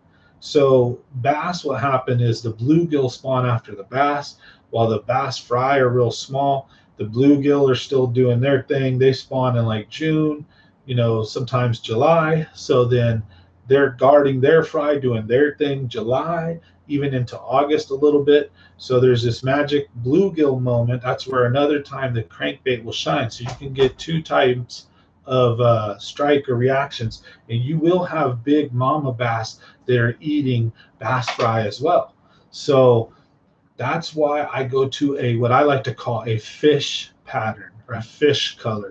You know what I mean? It's not necessarily that it's a shad color. I'd say it's fish. So a fish isn't green or brown or purple, right? Like a worm. If I was going to throw a worm, green, brown, pumpkin, something like that, or purple, or margarita mutilate, or whatever, right? So I'm saying I'm using colors with whites and greens, with whites and this, with whites and blacks. So yeah, shad. I would use even trout colored. I'd use even bluegill color, and I would use baby bass colors. But I would stay away from the reds and the oranges right now. It's just not unless again you're in areas like the Delta, or if you're in areas that have heavy crawdad populations, then those oranges and reds, especially if the shells are matching the color right, then yeah, definitely. That's a go-to for sure. It's a given. But right now, McClure, it would be like a fish color, so I would be picking any one of those to throw, but I would probably be looking for something in the bluegill color, because that's an all-around bass target any time of year, any place, anytime, any day. It's like a bass's enemy, and they like eating them to a certain extent. They are, what do you call it, a spined fish or whatever you call it. So like bass can only eat bluegill so big, bass so big and other certain fish that have spiky fins. But if it's a soft fish like a trout, they can eat much bigger versions of those. So that's why you got like 16-inch swim baits. But for example, like um, but a bluegill, a bass is not going to eat a bluegill this big. I mean, a 14 or 12 pounder might try, but those are the ones usually you see the bass dead, like an 8 to 10 pound bass dead because it tried to eat like a 1 pound bluegill, because those spikes get stuck up and then the fish gets stuck in the fish's mouth. So bait selection, when I use a bluegill bait, I'll use one that's kind of like, like a baseball shape sized basically. But that's again why, like if you're going with a big swim bait, right? But that's why a crankbait, that Biggie Papa pattern, that size, that profile is about as wide as a baseball. It's not as round, but it's a nice pattern. It's a nice size. So Biggie Papa square bill, or even like I said, a deep diving or a medium diving crank, especially right now. It wouldn't hurt to have all three. So I would have a square bill, so that kind of got off on a tangent, but let's just say we had some shoreline and sorry, say we had some shore and there's just this ultimate juicy point. So what I want to do is, whatever, let's just say for some reason I'm approaching it from this direction, right? I'm approaching this point. So there could be fish, in my opinion, starting at like, if this is a really good point, let's say there's a lot of current, or there's just some good reason. This is just like one of the only points in this little area, like fish that are moving have to stop or go by it, depending on sun, shade, and all that. I think your fish could start, and you can get them dotted along here, but if there's a bunch of them or a stacking of them, they'll start off of the point, and then most likely there may be a lot along the point, right? Up to a certain, depending on the current direction. This is like where I would consider my prime zone, right? But I'm coming and I'm approaching it, right? Now there could be fish, and again, let's say that 0 to 10, that 10 to 20, and then the 20 plus or something, right? So then I get my boat, I pull up, let's say I get about right here. I want all three of my crankbaits ready. I've got a square bill to go shallow. So I'm taking the square bill and I'm casting shallow like this. And I'm doing a bunch of casts along the shoreline as close to as I can get to rubbing my bed, bumping into all kinds of stuff. Same thing. And then until it's over obvious open water. Then I'm going to my 8 to 12 foot diving one, and I'm going to throw that one same way, right?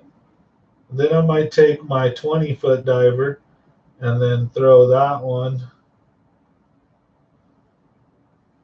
like this, so that if those bass are in those different strike zones, so they're on this point, but they could be in different areas of this in these strike zones. And then as I pull my boat, I'm gonna fish that way, all in like that. And then as I approach this, I'm gonna swing real close, try to get as close as I can, and I'm gonna fish this point like the same way.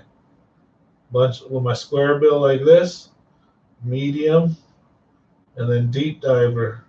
And then as I approach it, I might pop out a little bit with it to keep my cast going like this. So as I go this way, I need to kind of come away from the shore a little bit to get my cast to maintain a parallel with this point, if that makes sense. And then I'm doing it with my square bill, my medium, and my deep. And if I'm on like a reactionary kick, that's what I'm doing. And I'm covering shore, and then I'll pick up and I'll go to the next spot. Or I'll do that, and I might have caught a fish or two. And then I put this crankbait down. And I say, okay, no more crankbait. And I say, well, then I got two with the crankbait. Heck yeah, I might do the same thing now with top water, similar. But now I might do a jig, right? I might do a jig or a drop shot or something finesse. That I am going to, instead of pulling my boat like this, because at a craggly, nasty, rocky place like McClure, running a bottom bouncer directly parallel is immediate, you're going to get snagged. So one of the best ways to fish this is at a 45. So just cast at the shore and bring your lure down, but at a 45. And you're just going to have to make multiple casts.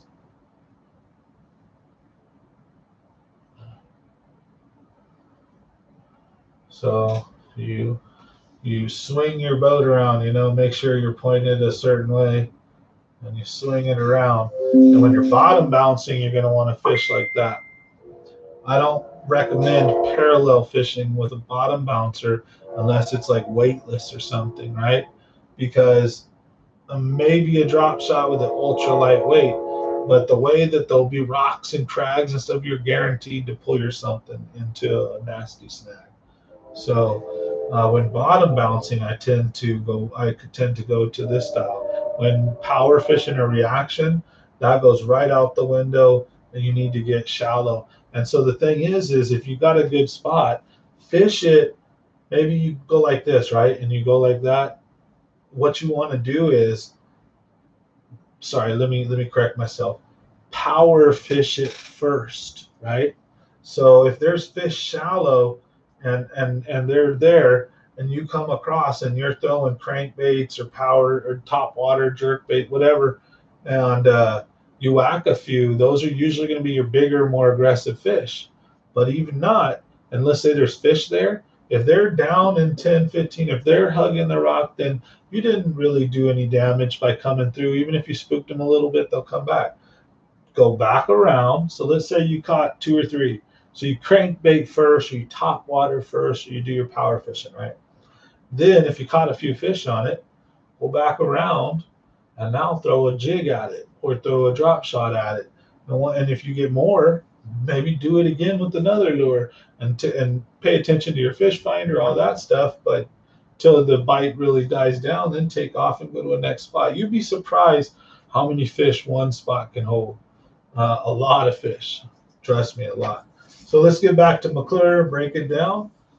Thank you guys for watching. I appreciate everybody. Whoa, whiteboard's falling everywhere. I had to kind of come up with an improvised little whiteboard holder. So I'm using two of the kids' bikes. So thanks everybody for the donations. Got another, appreciate you, JJ NorCal. Thank you. And RC Creative. Whacked some nice bass on a Z-Man pop shad yesterday. Swam it like a glide bait, and then, oh heck yeah, that's one heck of a good way to do it. Buffalo whacked one like that at McClure. Like the biggest fish of the day came on the exact same way. Nose hooked fluke, kind of like a glide bait or a jerk bait, soft jerk bait, and just a few feet under the water or a foot under the water, slow sink, just kind of pop, pop, and killer. So all right, so we're going to get back to McClure now. We're going to start at Boat Club and Temperance. So Boat Club kind of goes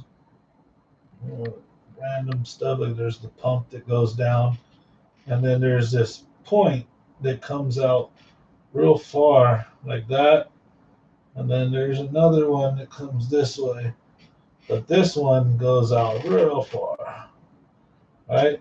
And then it goes around in here, and then it goes into the back, and it goes back the other way, and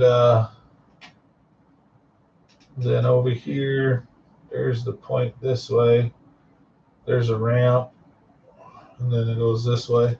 The ramp's right here, McClure Point ramp.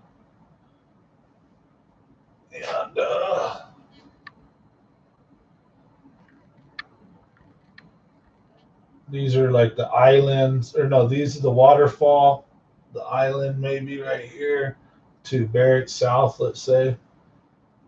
And these were those points I was telling you about. Now, Temperance should be, it's like this next one right here, yeah.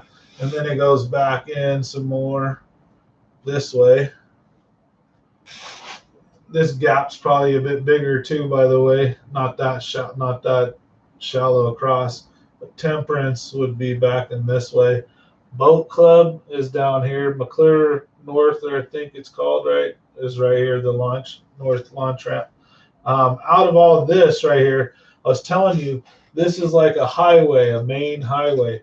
So definitely the point here, or if it's not, maybe geographically it's a little bit this way more.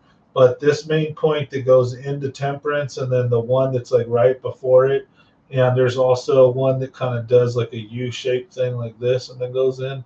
They'll be on this point, or sometimes this is like a depression that goes down. They'll be in this little valley, kind of like right here. This point right here is magical, wonderful, all around like this. This point is just loaded with fish usually, all in here. 5-pounders, 3-pounders, giants. I got an 8.5 right down here in the corner. If you were to come out of the McClure Point launch and look directly to the left, there's a cut. It goes back in that way. And right in the cut, 35 feet deep in the winter, I got drop shotted me one. So out of this whole area, I really just hammer the shite out of the Boat Club main lake point right there on this side, not this side. And then across from here, we keep losing this. I damage these points and a bit of this shoreline. And this isn't correct because it swoops in. And when the lake is full, there's like a shortcut you can drive across to get to Temperance this way. But when the lake starts lowering, you can't go that way anymore, and you have to come around it. So this isn't geographically correct. My apologies. It's all from memory. So, but I love my Lake McClure. So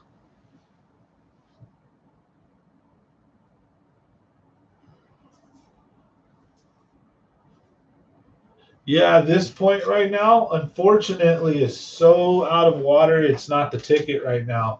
This point is this super huge long point, and when the water is so low, when it's higher, the fish will hang out way. Because the point right now is like super far out, right? So this point is just badass when the lake is full to like moderately full, even medium full. But right now, with it really being low, this point is not where I'm just breaking kind of the whole lake down. I would probably fish more along this side right here. It's got a lot of the sun, yes, I know, but it's like a highway side. It's a straight shot. This side of the lake has a lot of turns and curves. It goes back into Barrett South ramp. There's the big island. So if the fish are coming from the south end of the lake and they're moving north, it's a quick direct shot this way. I don't know, but I think fish kind of out like game trails, right? Like game does, and they know they got like highways, right? And then as the lakes change, those highways kind of change too. But this shoreline can be good to crank, spinner bait, and just to jig fish, kind of move fast and cover it. Stop on the points, stop in the little divots and cuts and stuff, but don't give it too much time if it's not producing.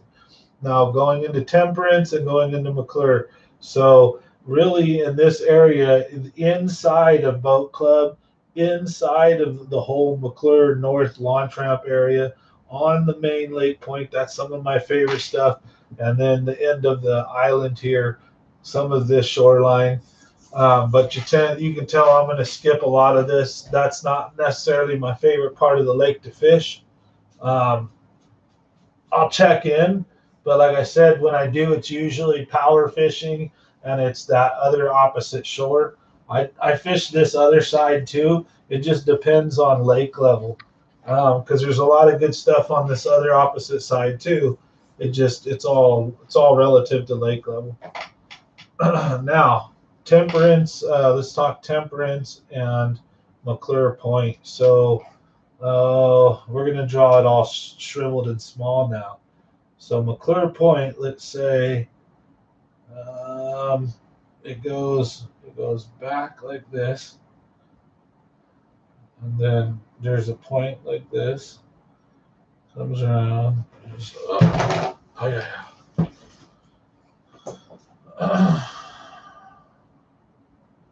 Yeah, we'll do McClure Point first.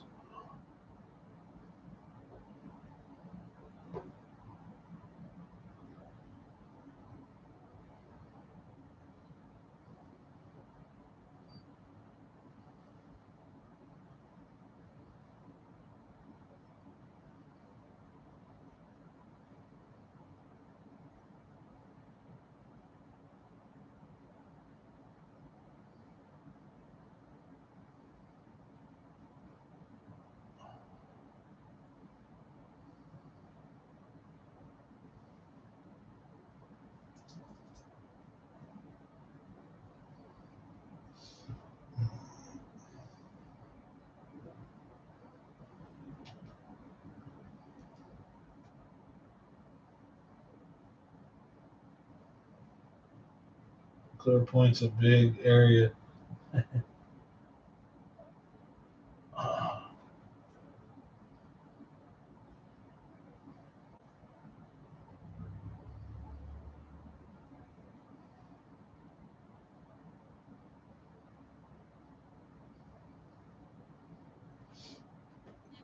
Not quite like that. It's more like.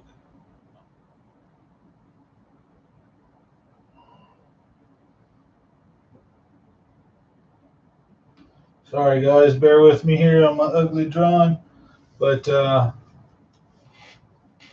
then you have an island right here. And then you have another little island right here. Oh no, that's part of the same one. So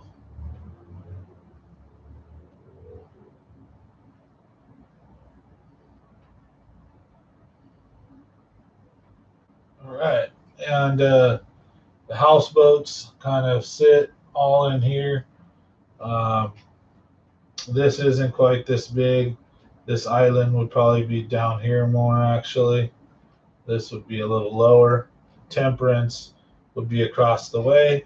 This is headed to the dam. Now, right off the bat, as soon as you launch, let's say the launch is right here. This is McClure South Ramp. Right away, go straight across and fish this point and all out it because there's like a rock pile off the point because the point's super long.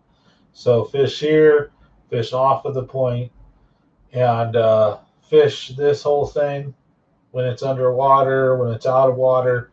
This shoreline right here can be really fun to just bruise down it and throw jigs.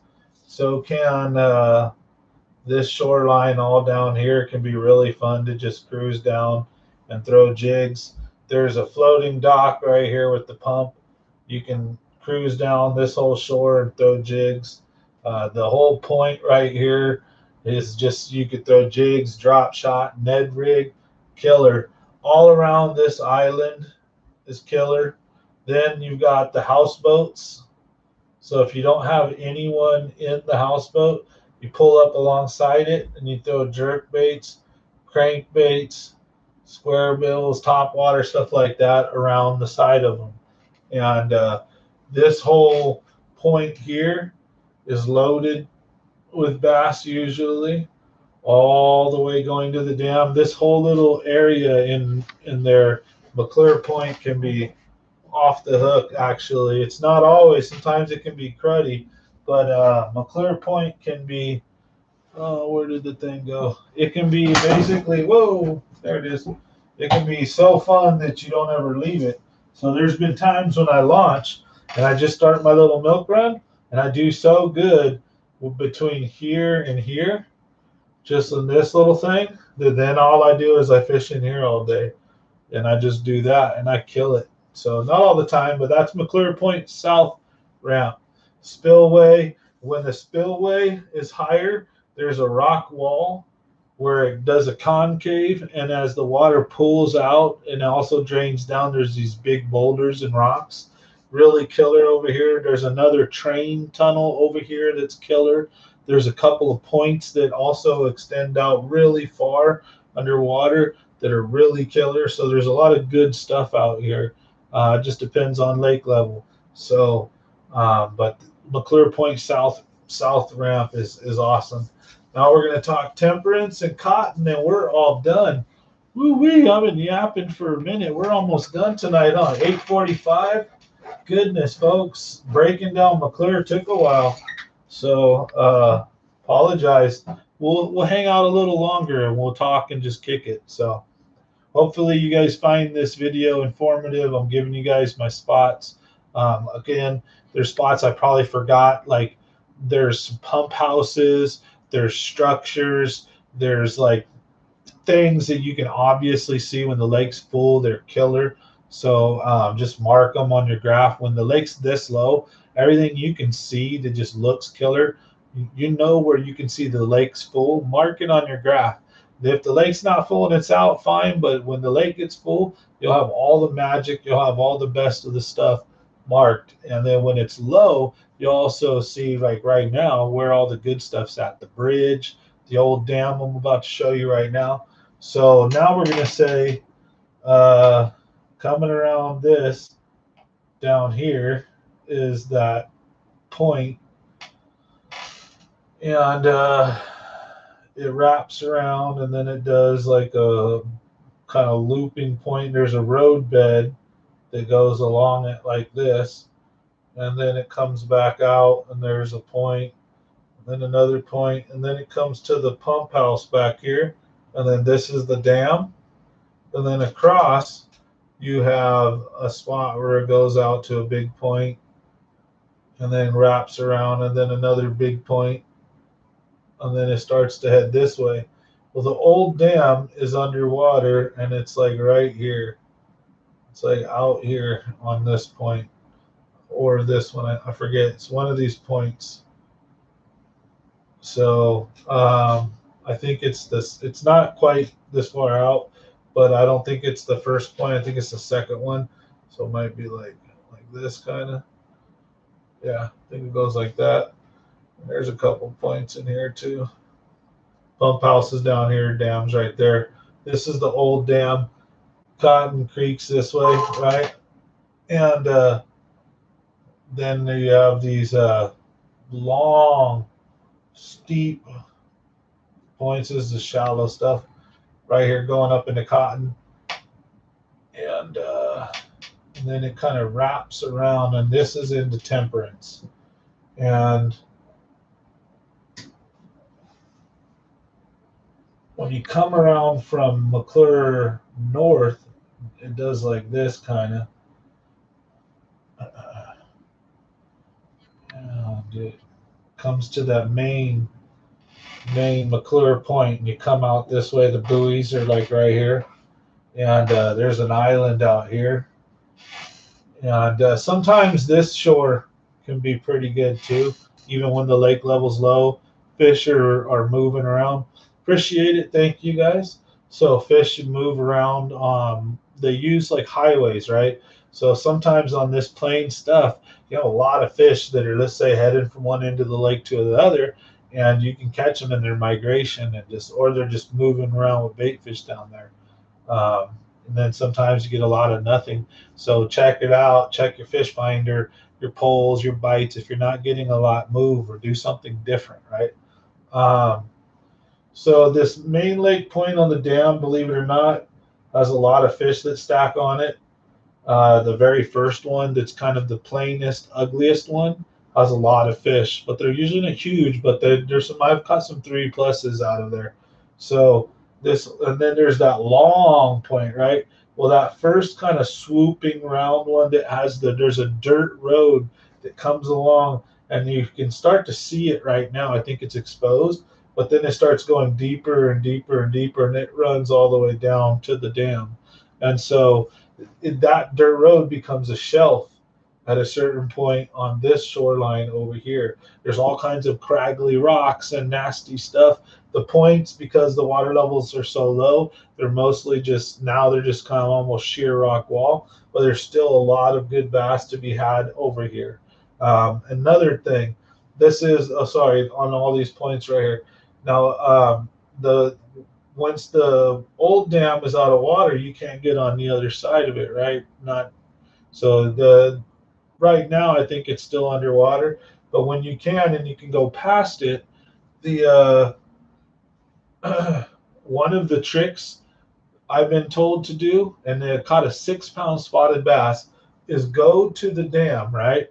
To the main actual dam. Start in the corner, work your way down. Take a jig with a little trailer, right? Cast it up right on 1 inch of water and just barely drag it or tug it just enough to make it fall. And then if you feel it stop, just keep doing that. And then usually you don't have to do anything. You just kind of touch it and then let it go, and it just tumbles like somebody falling down a set of stairs. And so the dam's like this, but because it's like water, it doesn't just right. So it like naturally just tumbles and falls and rolls and makes and goes down the dam slow. And bass will see that, and then will boom, they'll pin it and they'll hit your lure. They think it's a crawdad or a dying bait fish or something. And jigs on the dam caught a 6 pound spotted bass. If I remember correctly, I think I was told to do it in the winter or some kind of like fall because of the dam holding heat. And I did it, and I got a 6 pound spotted bass. So killer technique right there. Now on the other side of the dam, in this arm here and all along these points headed into Cotton Creek, these points and all that rocky stuff over there can be killer to deep water crank, to throw jigs and to throw drop shots. Killer stuff over there. All that stuff heading into Cotton. This main lake stuff is plain and nasty. Never really did too good, but that's also, I think, a big swim bait spot. That's where there's trout eaters, I believe, because you get that's just a big highway for anything coming out of Cotton. It's going to move north. Instead of shooting this way to come this way, it's going to have to go around this. And there's some really steep, nasty, but it's kind of plain, like real shaly, like just all the same consistency where there's not a lot of structure, let's say, but there's some really sharp, steep stuff that comes off right here with a couple islands as well. So this is, I have actually caught some decent fish there, just only certain times of the year, and I think it was on jigs, if I remember correctly. But I think a crankbait. Then I've heard that people swim bait there as well, but I don't know. Now going around here into Temperance, I've done some damage on that first point where you start to head in. And then there's like another island out here. There's buoys. All of the houseboats start right there. We'll get into that. So all along this shoreline, I've done okay at some sporadic spots. This point here across from Temperance, a couple of the points between Temperance and Cotton out here on the main have been okay for me. I've done well on some jigs and some cranks over here. Off of that, we can get into Cotton Creek. We're going to do that right after we do Temperance, and then we're done for the night. We're going to chill for a little bit, and I'm just going to finish this one. Since we're doing McClure, I don't want to have to break it down again and do another one. So we'll save maybe we'll do Don Pedro or something next. And I don't want to do every night one of these unless they catch on and you guys really like them. Then I can do them, every other night or something, or try to include this more in my presentation. So appreciate you guys' feedback. Thanks for the support. Smash that like button if you get a chance. All right, now we're going to talk about Temperance. We're almost done here. Let's see. Where's my cap? See if the smaller black pen works better. So let's kind of start. on that one point where there's, I think, no, there's a saddle. There's like a saddleback or like a, what do you call it? Where concaves. And then, yeah, it goes in like this. I think it actually goes like this. And normally you can shoot over this, and then the other shoreline is over here, and it does all that. Um, the lake's real low right now, but normally you can actually shoot around this at a certain point into, so it goes like this. And then usually this is kind of like an island right here, and you can shoot across into Temperance. But right now, this is all like shore, and it goes across like this, and then there goes a long pointer, really starts to go into Temperance, and it's a real long tapering one. It's probably not that big. We'll do more like that. And houseboats are all in here. And then the other point goes like this. And then it wraps around. Then there's like, I think, another point like this. And there's a couple more. And then it goes back. It goes back to the actual Temperance like creek this way. And then another couple cuts over here we're going to draw. And we're going to zoom that in. There's like these big buoys that hang out right here. And then the houseboats are all like out here, right? So the houseboats are all out here, stuff like that. All right, so this point, again, I was reiterating at the tip of Temperance going into it can be killer. This shoreline, you can do really good drop shotting, jigs, stuff like that. And during spawn, we've seen a 12-pounder, a lot of monsters, something that was about 12, something like that along here. There's a couple of trees and some nice little stuff over here. There's a cut back here like this with a couple of trees and stuff on it. Now, this is a big, long, shallow flat that starts to get steep a little bit around the way, and the bass will hang out way offshore off of this thing. And sometimes I'll sit and I'll tie myself up to this buoy, might be in 20 feet or 15 feet or whatever, depending on lake level, and I can cast way out here in between these houseboats and be in only like 45, 50 feet of water and work it up this big shallow flat and just tear them up on drop shots and edge rigs and stuff like that.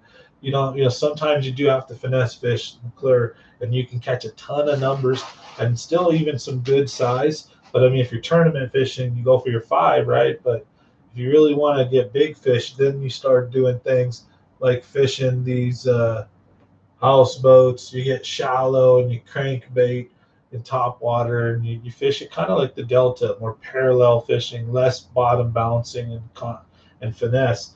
And if you are bottom bouncing, more lures like jigs, big worms, stuff like that. Otherwise, you're throwing crankbaits, spinner baits, jerk baits, top water, stuff like that. And you're power fishing, and you're moving and covering water, looking for aggressive, hungry, feeding fish. So Temperance, again, can be loaded in a lot of different areas. But the main point going in, there's a couple of little secondaries off here. The shoreline is good. This shoreline is all right. This main point is good here. This little point here is good. This point here is good. This shoreline is decent heading back in. So there's a lot of decent stuff here. There's a couple of islands out here depending on, I forget where they're at. I think they're more this way. But there's a couple islands in Temperance that you can find.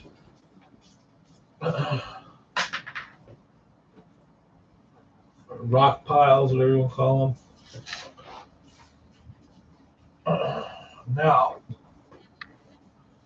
in the real back of Temperance, it winds back, it cuts back to the left, comes around like this. There's even like old structures and things, wraps around, opens up, comes around this way, opens up, big rock walls and stuff.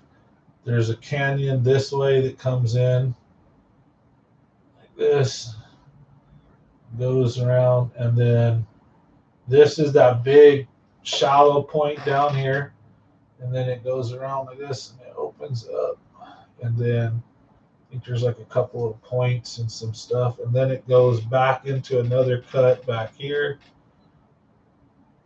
and then a point, and then I think there's another cut, and then this is the big bay where all the houseboats are at and stuff like that. So back in here and all along these walls here in the steep canyon area, really good. Sometimes the fish will pull up 60 feet. You can catch them in the winter here in this big, deep pit right here. Big, steep rock walls all along this side that are good. This point has been killer. All down in here has been really good for me. All along right here has been good. I have kind of avoided and sucked, not done very well on the transition between that flat and about halfway or 3/4 down. I don't even bother with that plain stretch there. I wait until the rock changes and it gets to be the big boulders and stuff like that in this section. And then all through here, I work all of this and I work all of this. And then I've come along and done some good on a couple of little like mini points out on this little area. And then there's like a main lake point. I've caught some good fish, all on video too, by the way. And then in here during spawn and stuff, I've done really good. In a couple of these cuts, I've done really good with top water and on the main lake points out here.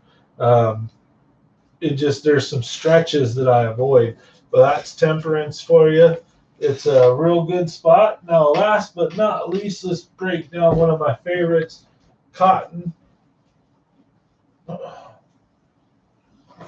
I don't have all the names of all the little chutes and all that stuff labeled, but let's say this is that real steep wall, and then there's like shallow, super shallow flat, and then there's a couple of bays kind of like this, couple of shallow openings, and then there's like this big point that goes like this, goes this way, then it goes this way, goes back in a bit, I think right here, and then it goes back to the Cotton Creek there.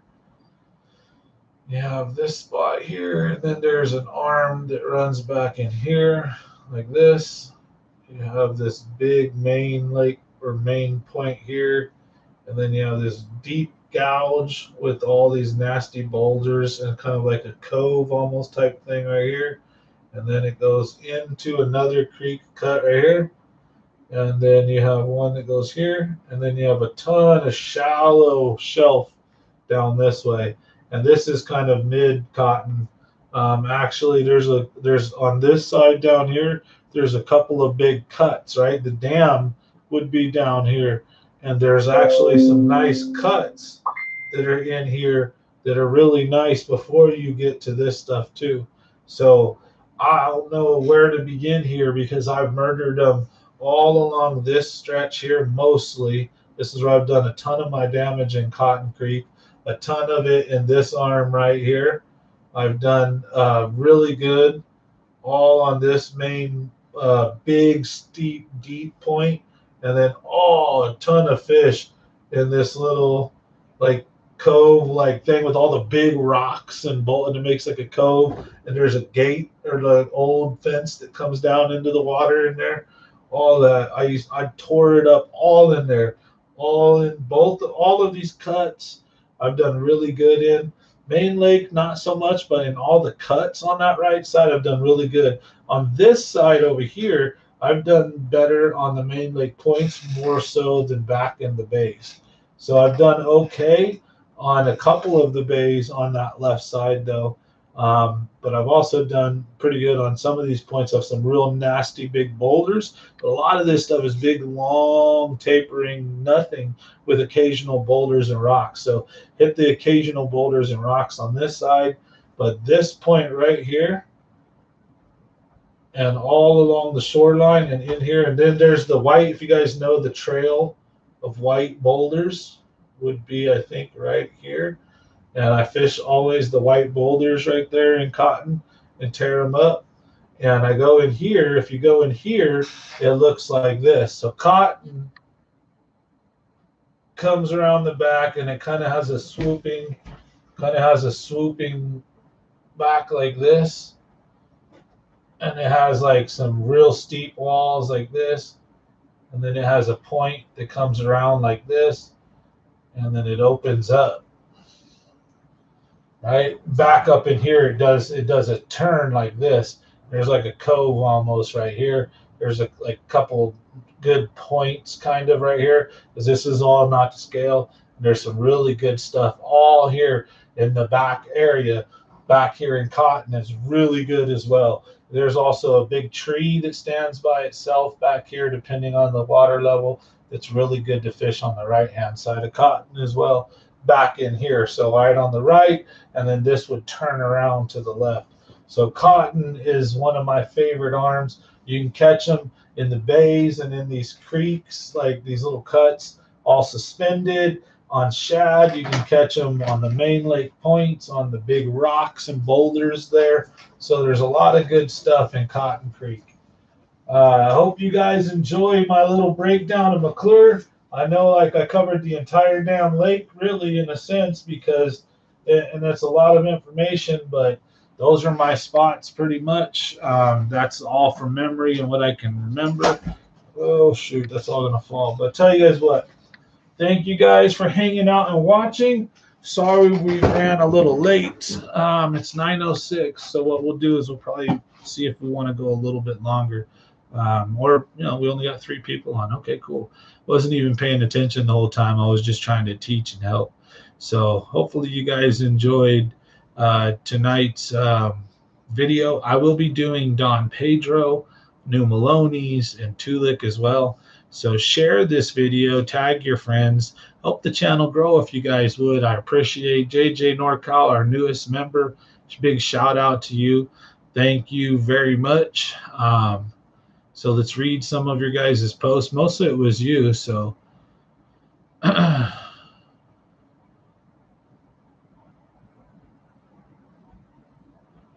what you like to use for that long point in the morning.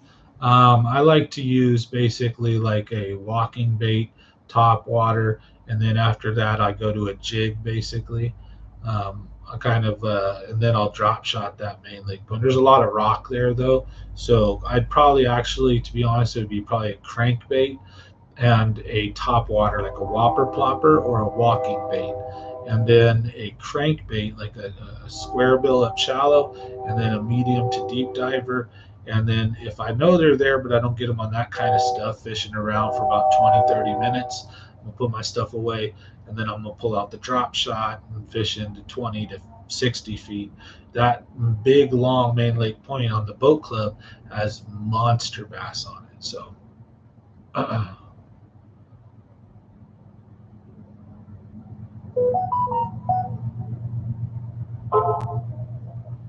so anyways, thank you, JJ NorCal, everybody else. We're going to go ahead and hop off for the night. I want to give a big shout out again to the new member. And thanks, Curtis LeDuc, very much. Oh, yeah, McClure is a great lake. And you got a fishing trip on me, pal, remember? So you did win a fishing trip. So Curtis LeDuc, you have an open invitation. My boat's your boat anytime you want to go. We can hit any one of the lakes, the Delta, any of the areas up. You just let me know. Get a hold of me on Facebook, email. Let me know, and I'm glad to. I always honor my word, so I'm always excited to help out and to do my giveaways and stuff like that. So big shout out to everybody. And there's only 2 of you guys on right now, but Bass Fishing Lovers, my Facebook page.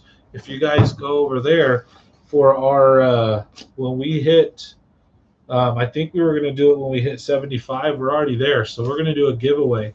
And we got this this backpack here, a tactical backpack, and in it we've got like a, you know, like $100 reel or something like that, a Rev Ross LT 250, a Daiwa, or 2500, a Daiwa.